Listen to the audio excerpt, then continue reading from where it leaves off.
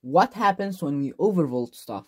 Let's find out. But before, always wear safety equipment. Let's begin with a resistor.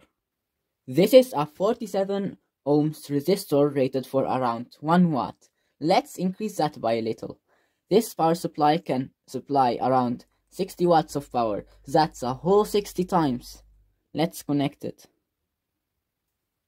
Whoa, that was quick. Whoa. Next we have this 25 volts rated capacitor. Guess how many volts I'm giving it? Let's hook it up. What? That was loud. Next we have the infamous 555 timer IC. Its maximum rating is 18 volts. You can find that in the datasheet.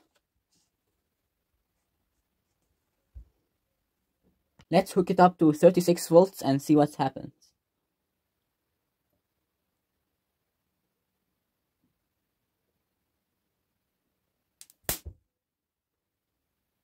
It looks like the 555 timer just triggered its final pulse. Subscribe for part 2.